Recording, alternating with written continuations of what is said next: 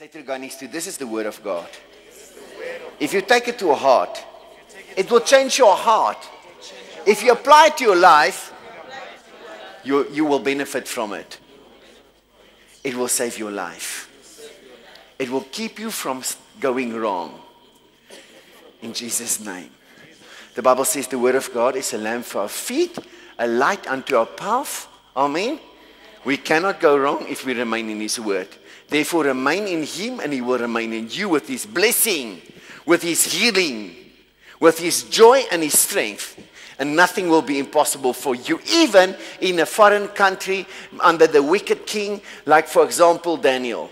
He was under a wicked king, Nebuchadnezzar, and these guys believed in foreign worship, and he kept on worshiping Jesus, him and his friends.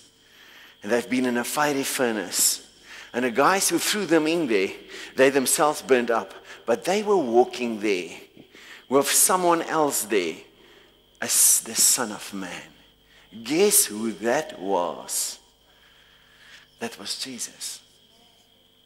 Say to the guy next to you, He will be with you. If you do not compromise, He will be with you.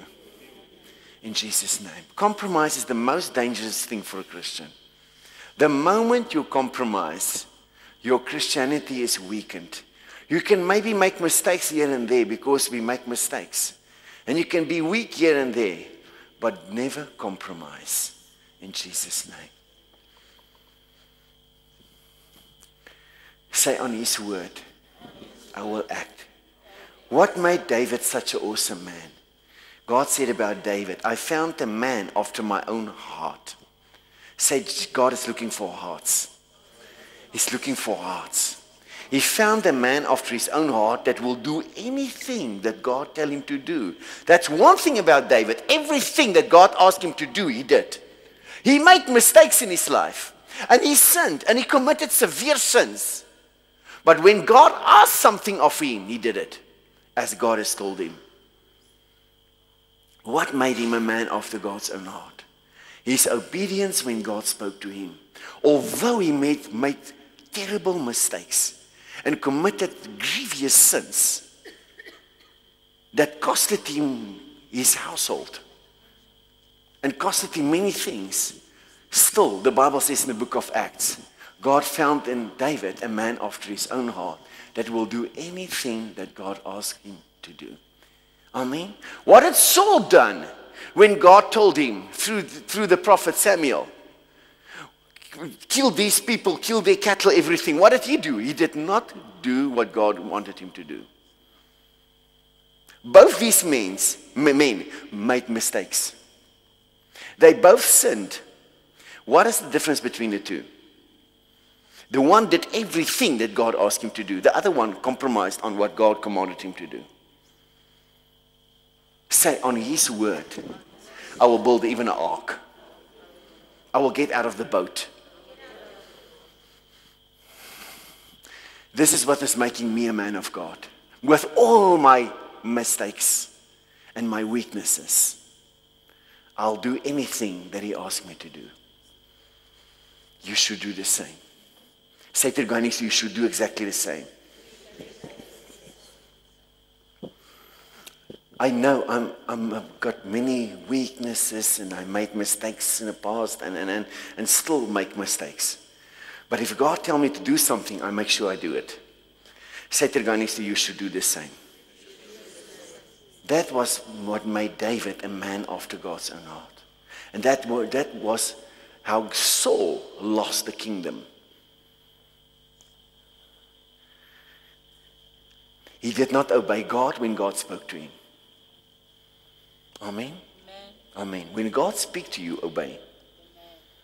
And do exactly what He tells you to do, and it will go well with you. You will be in the house of the Lord forever. Because that is the promises to those who obey God. David said, my desire is to be in the house of God forever. And he is in the house of God forever. And I want to be in the house of God forever as well. Amen? Ask the guy next to you. And you? Answer. Of course, yes. Hallelujah. Hallelujah. Hallelujah.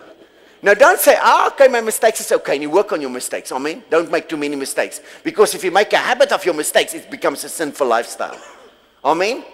Too many mistakes means that you live a life of sin.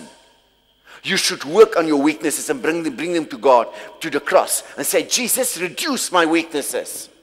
Because he said, you will be holy like I'm holy, and you shall be perfect like my Father in heaven is perfect. And without holiness, no one will see God. Amen. That holiness is in Jesus. And you get that by remaining in him and join yourself to him in faith. And when you remain in him and in his word, he will remain in you with his blessings and his life and his promises. Hallelujah. Remain in him. Ask the guy next to you, how do I remain in him? By obeying his words. Because he speaks to you from heaven through his word. Today we got his word. This is God's final word to mankind, is his word. All other gifts of the Spirit and prophecies and all other things, it's just confirming the greatest prophetic word ever from heaven, which is his word.